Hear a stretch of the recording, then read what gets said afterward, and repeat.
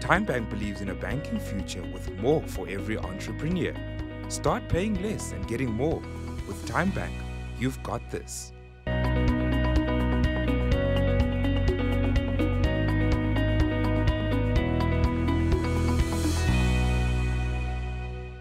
Welcome to another edition of Small Business Evolution. I am Nontobeko Gumede. It's that time of the year. Yes, I am talking about Black November. Online marketplaces like Takealot experienced a 33% increase in sales in 2022 and recorded more than 3 million visits onto their website. PayFast saw an impressive 24% growth in sales going through its payment gateway. And while Black Friday brings in a boost in sales, it's not always a clear win for SMEs. This week, we are going to explore how SMEs can make the most of Black November with the head of growth at TymeBank, Deacon. Jared, thank you very much for joining us. Can you please just share some of the biggest challenges for SMEs when it comes to gearing up for Black November? Perfect. First of all, thank you so much for having me. So I've got 5 major tips which I just want to discuss with you today, and we're going to start out with standing out from the crowd. So there's a lot of work that goes around marketing. There's a lot of big organizations that have their specific sales. So how does an SME really stand out from the crowd? We're looking at bookmarking. So ensure that your specific marketing is direct. Your initiatives are focused on quality customer retention. And then, of course, you want to onboard new customers. So you want to ensure that you're looking after your loyal customers, but also onboarding new customers.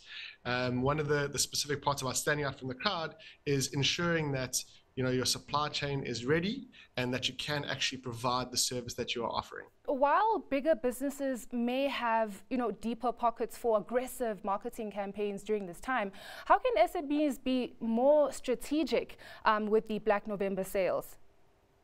So what I would suggest is select your products very carefully. So be considered, look at what you're best known for. Don't also provide some authenticity. So people within the SME space, they want to work with you. They're choosing to work with you. They're not going to this nameless, faceless organization. It's about how do you provide this authentic engagement, which is don't raise your prices to then discount them to try and trick the consumer into engaging with a Black Friday deal. The true ambassadors of your brand will already know what they're looking for, and they're looking for what you're best known for. So it's select your items very carefully and ensure that you are staying focused on what you're good at. That's actually very insightful. In an event where SMEs obviously end up losing a lot of stock during this time, what are some of the remedies offered by TymeBank or solutions offered by TymeBank in order for them to sort of grow their stock levels? No, thank you for that. So we have a business called Retail Capital, which is part of the TymeBank group. And this allows people to engage with making sure that their capital is not inundated and overcapitalized within this period. So we allow people to take an advance, a merchant advance, where they can actually work with their cash flow and spread out the risk over a longer period.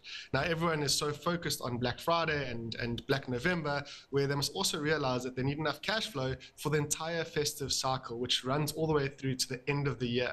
Yes. So Retail Capital does allow you to work with your cash flow to ensure that you can avoid the overload. What are some of the factors that SMEs should consider when choosing their sale items? Because I think you spoke about that just a bit, but can you just go in deeper on what they should consider?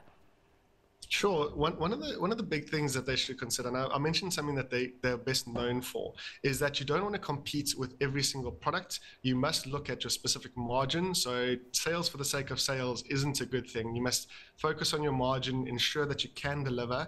And that leads me to my next point is, from a service offering perspective, you must be able to deliver on your promises. Now, from an SME perspective, that relationship is so key. So yes, you want to convert customers, but your first impression really counts. So on the e-commerce space, there's a lot of new traffic that comes in. People are looking for deals, they're looking to shop. Make sure that that first impression is really a good one. So when you're engaging with your brand, try and ensure that your service levels are really up to scratch and you can deliver on your promises.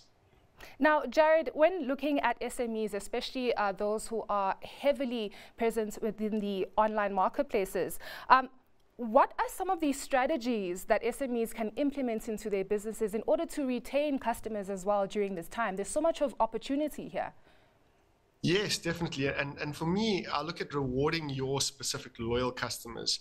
And that is something that I just want to reiterate, is that these people have invested in your brand. They're the ones that are your brand ambassadors. They're the ones going to be telling their family and their friends about you. So I would suggest at looking at the registered users, seeing if they can maybe have an exclusive deals option, a further discount, and reward them with an opportunity to engage with you.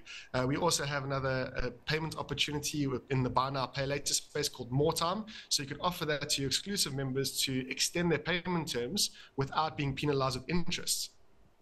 Now, Jared, just before we close off, you know, at the beginning of the conversation, we were just trying to touch on just the challenges or the misconceptions that SMEs have when looking at Black November.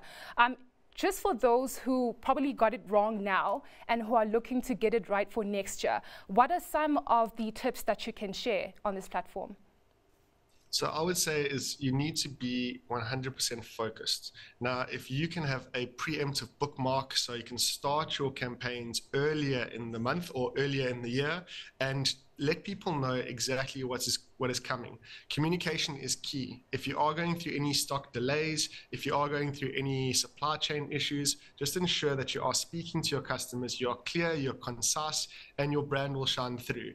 That service offering is very imperative, and we want to just make sure that it's a friend and family thing. You are creating a relationship with your user, and that, I believe, is the most important thing within the SME space, is to ensure that you are providing a service that a big faceless organization cannot do, which I definitely suggest that all SMEs look into doing.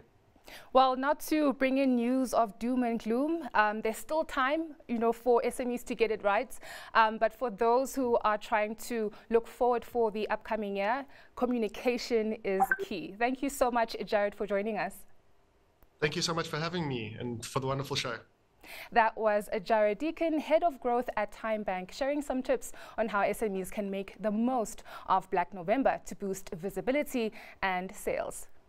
TymeBank believes in a banking future with more for every entrepreneur. Start paying less and getting more. With TymeBank, you've got this.